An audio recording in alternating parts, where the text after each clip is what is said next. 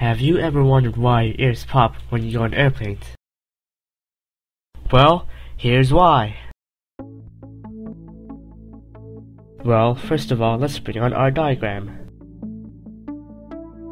The eardrums separate the middle ear from the outer ear.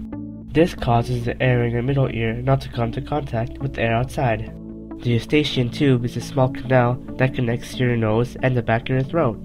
This helps equalize the pressure in your ear to the outside pressure. So how does this all connect? Well, this popping phenomenon can be illustrated by Boyle's law. According to the gas law, as the pressure goes down, the volume goes up.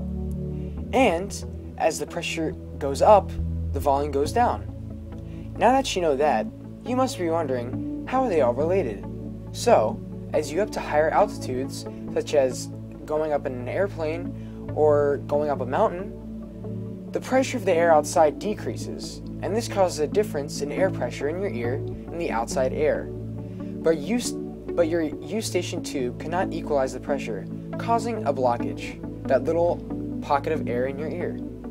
The popping sound happens when you descend to lower altitude, or when you swallow, chew, or any activity that helps open the eustachian tube. The popping happens as the pressure equalizes and the excess air escapes.